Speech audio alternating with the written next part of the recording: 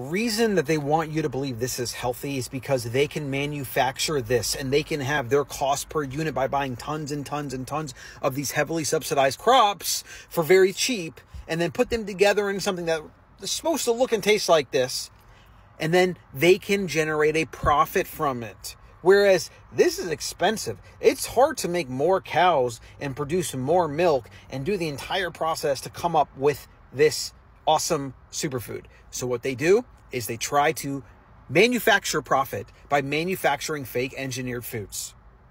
This is all about money, and it is directly connected to the bad science and all the connections between all the big food conglomerates and all the big pharma and all the subsidizing and the money exchanging, the back padding, the backroom deals, the lobbying, the FDA, the USDA, all of it.